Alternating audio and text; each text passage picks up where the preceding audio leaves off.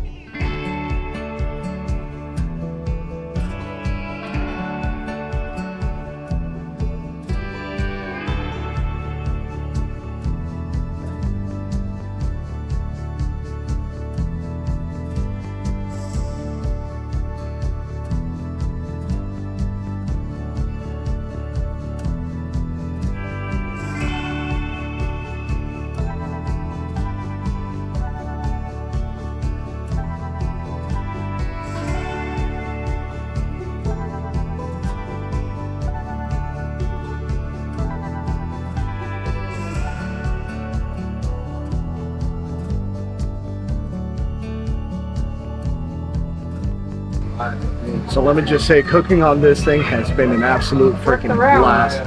Nothing but charcoal. You can't control the temperature, so you gotta find your hot spots, you gotta find your cool spots, manage your meat, flip, season. It's just been an absolute riot. It's just a lot of fun.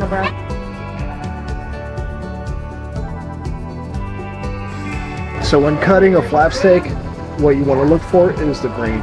The grain is going to run side to side, so you're going to want to cut against it to get those nice tender bite-proof strips.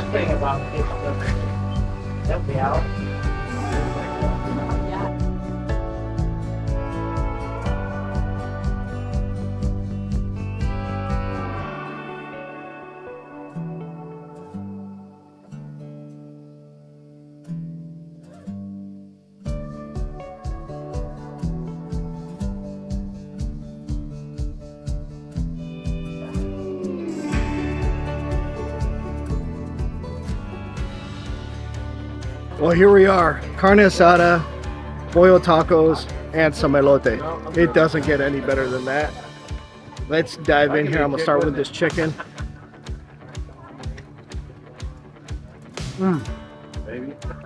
That marinade just pops. It is so good, so tasty.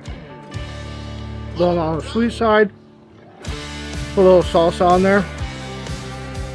Money. Let's get into this carne asada real quick.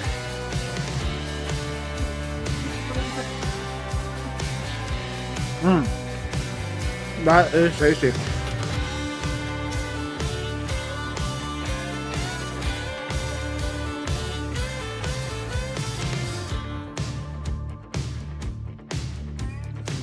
Elote corn, this is one of my favorite things. It's just grilled corn, put a little bit of mayo on top, some tahini, lime, chili powder. We'll just get in. It's gonna get all in my beard, all in my mustache, so I'm gonna take this time to say, please consider subscribing, drop a comment, drop a like. Thank you guys for watching another video, and stick around. We got a lot more coming up. Don't forget San Diego trip at the end of this month, so super stoked about that. Cheers to everybody. Thanks for sticking around. Oh yeah, another great cook. It was a blast hanging out with all these friends and family. That carne asada came out so good. Pollo was fantastic. Cooking on this grill was the coolest part though. I had never cooked on a grill like this before. As you see, it's just a big cinder block rectangle. It's got a grate halfway through it that I use to put all the charcoal on, and of course we're going to use Fogo charcoal. There's no better charcoal out there. And then I put the top grate on there, and it hasn't been used in like 15 years. So just seared it real good, scraped it real good. I don't know if it's in the video, but I rubbed an onion on top of it. The enzymes in the onion, I don't know all the science about it, but it helps do something with the metal and it helps kind of clean it too. Then I just oil the crap out of it, and tell you what, when I put the meat on there, no residue came up, so I know it was perfectly good. Hope you guys like this video. Stick around. We got a bunch of fun stuff coming up. huge road trip coming up that I'm so stoked for. And thank you guys for watching. Don't forget to subscribe, hit that like button. See you on the next one.